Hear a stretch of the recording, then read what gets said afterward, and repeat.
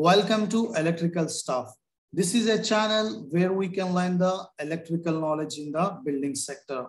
Today's topic is PVC conduit selection based upon load. Let's start our video.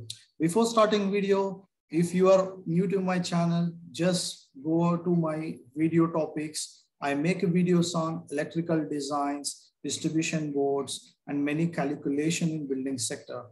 So if you watch those videos and gain knowledge.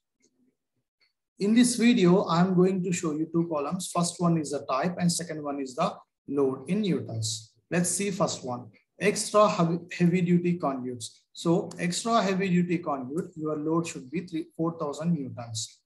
Heavy duty conduits, 1250 newtons. Medium duty conduits, 750 newtons.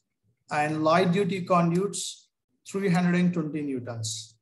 And very light duty conduits, 125 newtons. So based upon your load requirement, your conduit type should be different. So 125, you go with very light duty.